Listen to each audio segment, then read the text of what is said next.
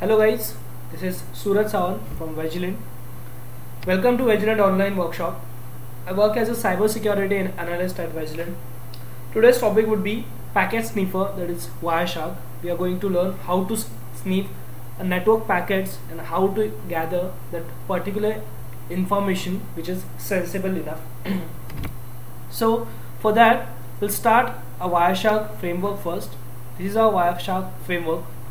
The very first step will be you have to select your interface. See, the interface is nothing but the medium through which you're trying to access a network. It may be anything. It could be your Wi-Fi connection, it could be your LAN connection. So in case of Wi-Fi connection, it must be having the Wi-Fi LAN, that is WLAN card. In case of LAN card, it will be your LAN port, that is local area network connection. So you have to select the proper connection, proper interface. Right now I'm using this Wi-Fi connection, so I have to capture the interface first, which is active right now. So the very first is Microsoft's. This is my active interface right now. These two are also active, but these are my virtual machines interfaces. So I will select my physical and original one interface and I have to click on start. By clicking on start, it will start dumping some packets which are currently going through my laptop. Soon you start this, you will able to capture each and every packets which are going through your router by your PC. So right now I want to filter some packets which maybe depends on the very basic protocol, that is HTTP.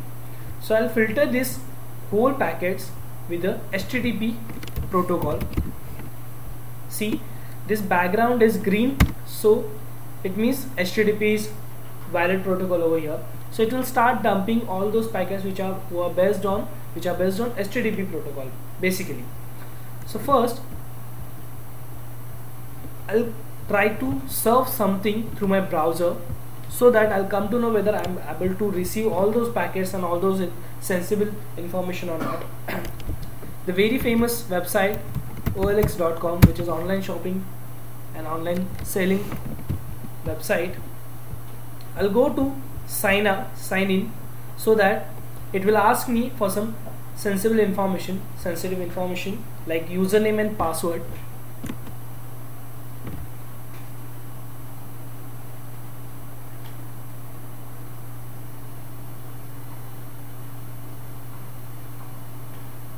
So over here you can see username and password. Basically, whenever you try to send your information through any protocol, you have to use at least two methods, that is either you have to use get method or post method. These two methods are used to send your data from your machine to another machine, that is it may be server. So the first thing, in get method, the get is not that much secure as compared to post method. By using get method, it will send your data through URL.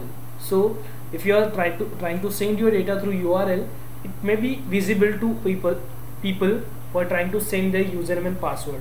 And if someone found broken authentication between that session, and if they got that URL, then they will definitely have your username and password. So that they use post method to send your username and password. So I'll try to grab a HTTP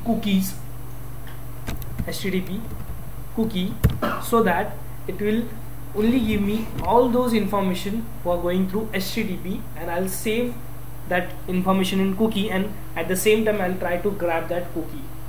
So right now I have selected that http.cookie protocol. Now I'll go to browser and I'll try to input something. Let's say suraj.sawan@vigilant.com, and my password say Vigilant. Now I'll try to send this information, I'll try to sign in. The thing is, my password or my username is not matching over here. It means they have they must have compared my username and password with their database. So at the same time, I'll look at the Wireshark framework, whether they are having my username or password in their HTTP cookie or not. But right now over here, these packets are so less. If you are trying to deploy this Wireshark framework in a whole network, then you have to filter your packets by the particular method.